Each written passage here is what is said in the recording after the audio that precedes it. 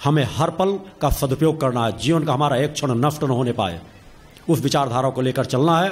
और यह जो शंख ध्वनि दिल्ली से की गई, फिर सागर भी की गई, और यह जो महत्वपूर्ण ध्वनि हो रही है, यह ध्वनि सदा सदा के लिए मेरी शंख ध्वनि के लिए के साथ समाहित होकर के इस ब्रह्मांड पर गूंजती रहेगी और अपना कार्य करती रहेगी। माँ की सदैव आने वाले शिविरों में तो शंख ध्वनि सतत बढ़ चुकी। शंख ध्वनि की नींव इसलिए डाली जा रही है कि यह शंख ध्वनि अनंत गुना बढ़ती रहे और इसी शंख ध्वनि के साथ जुड़ती हुई अपना विराट स्वरूप लेती चली जाए इस ब्रह्मांड में। एक ऐसा शंख ध्वनि गूंजे कि शंख ध्वनि सब निगेटिव तरंगों को नष्ट करती चली जाए। वही भाव को लेकर के पुनः शंखनाद की ओर बढ़ेंगे। सभी लोग अपने अपने शंख ले लेंगे।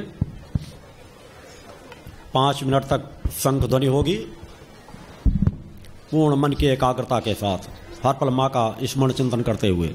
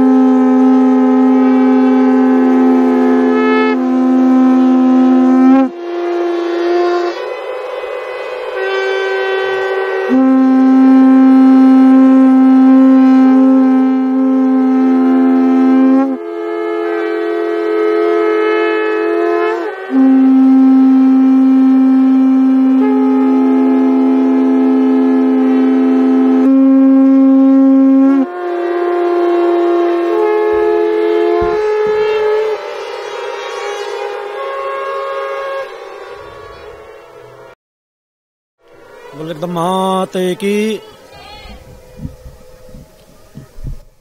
आप सभी लोगों ने इस महत्वपूर्ण इस महाशंखनाद के तृतीय चरण के अंतिम चरण के शंखनाद को पूर्ण किया। इसके लिए मैं आप सभी लोगों को अपना पूर्ण आशीर्वाद समर्पित करता हूं